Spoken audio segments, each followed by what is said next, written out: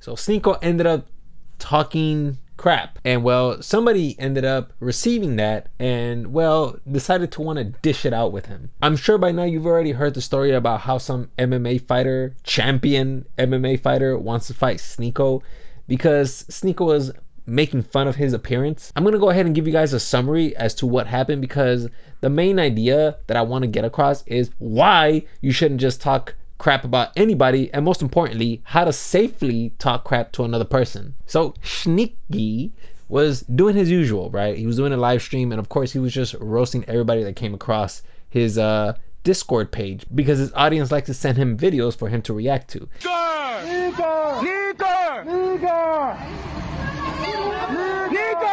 What the fuck? I love China. Now he ended up coming across Mikey's video, and of course Sneako, being Sneako, had to make fun of the video. Like, how is there a combat sport where these people, like, they look like the Soul Boy collage? This is a competition where you just, it's an art, and it's an art form, and I learned from the master. He looks like Mark Zuckerberg. He shouldn't be winning. All right, I'm gonna be honest with you guys. When I first saw Sneako deliver those lines, I thought it was pretty funny. But I also understand that when you make fun of someone's appearance, they also feel bad about it, which is why, let me clear my throat, I no longer make fun of people, except for people who consent to it, such as Sneako. Unfortunately for Sneako, however, he doesn't understand consent. So he'll just make fun of everybody. If I was a man, I would take so much. What's my thoughts on Sneako? I don't like him. He's feeding off of negativity. He's getting rich off of negativity. Yeah, you could do a bunch of things. I could have been rich off of negativity, but... Yeah, but you're still poor and talking about me. And for Sneako, there is no downtime when it comes to making fun of people, because even when he's being heavily scrutinized by a certain someone or whoever is scrutinizing him or questioning him, for some reason he still has to make fun of a person's appearance. Like, for instance, when Heel Mike was pressing Sneako for being a hypocrite, this happened about like 6 months ago. And for some reason, Sneako could not help himself but make fun of Heel Mike's appearance. Yeah, 100% it is. What do you mean it doesn't? You look like you got rejected from the KKK. I look like I got rejected from the KKK? You look like an incest dude who failed acceptance into the white national Buddy, I was just in the hot tub with the girl you were trying to simp with.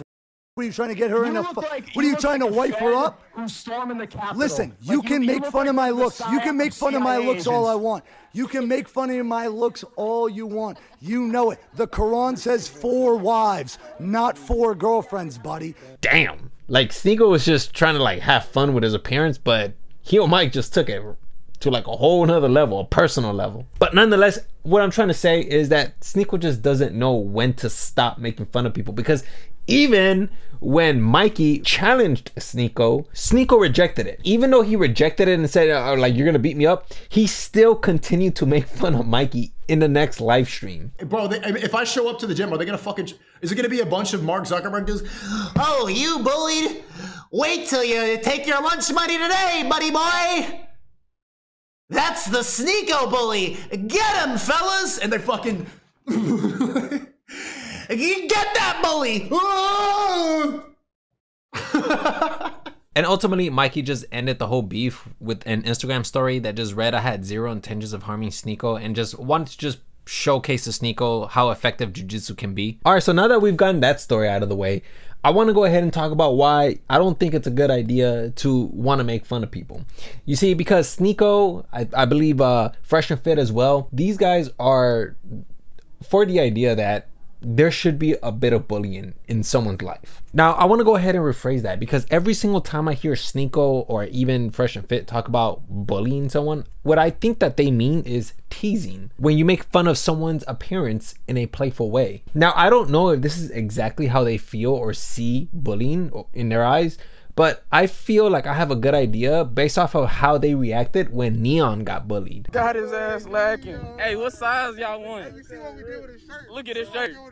Ripped all type of stuff, boy. You know not to come around here talking like that. Yeah. Hey, hey. Oh, we on his ass. Come on, bro. Take his glasses off.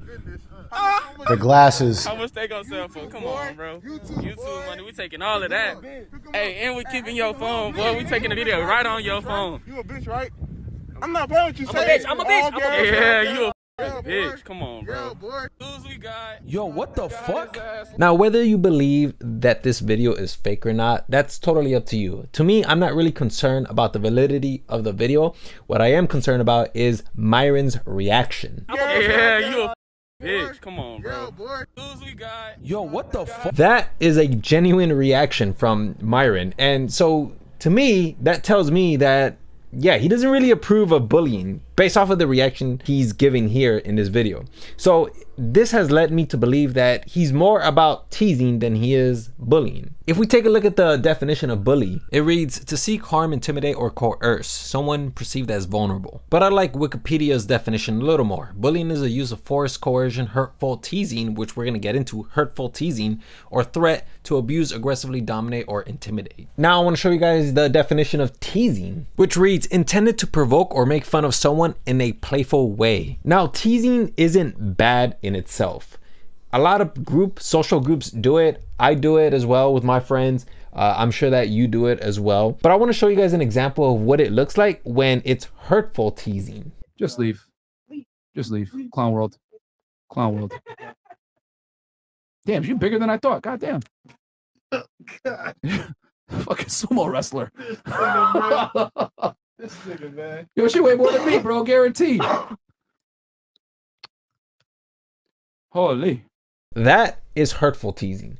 The reason why it's very impactful towards someone is because oftentimes the person who is being picked on or being teased on, they haven't come to terms with who they are yet. There's a lot of people out there who have constructed insecurities around whatever they don't like about their body, whether it's, you know, being plus size or they're a virgin. Like for instance, the most common one is plus size people, right? Nobody really understands what they go through, and they have like this preconceived notion of, oh, you know, it's because they eat a lot, which is why they're so big. But the thing is that there's just so much rooted beyond that psychologically. Oftentimes a person who is plus size, they don't like the word fat because they associate that word with insults and people judging them. So imagine the one word that you need to hear in order for you to recognize that you have a problem, you don't want to hear it. How are you ever supposed to correct your own body if the one word that you need to hear is associated with all of this negativity? Oftentimes when somebody's all like, but they have to hear it, but they don't want to hear it. During that moment when they were being made fun of or teased, they felt like they had little control. I mean, imagine, all right, you're in the middle of all of these people just laughing at you. You have one person that's just poking fun of you, making jokes, and the rest of them are just laughing. You have very little control in that situation. What are you gonna do? You're gonna insult them back? Well, guess what? No one else is gonna laugh with you. They're all just gonna look at each other and just burst out laughing because you're trying. In that group, the person who is teasing you already has the social validation, and so they're gonna laugh with him. And they're gonna laugh at you. So what does a person do in a situation like that? When they have no control, they build this paradigm where they believe they have control. And so they'll lie to themselves and then create this narrative that makes it seem like it makes sense, but in reality doesn't. Therefore, when you see plus size people say, oh, this is a lifestyle, this is by choice, that's the only thing they feel like they're in control of when they phrase it in that manner. And what's funny is that even Sneako, he recognizes that. Like, you remember, like, I remember standing in circles at school and stuff like that, and like there's like a group of people talking, and then you say a joke and then nobody reacts.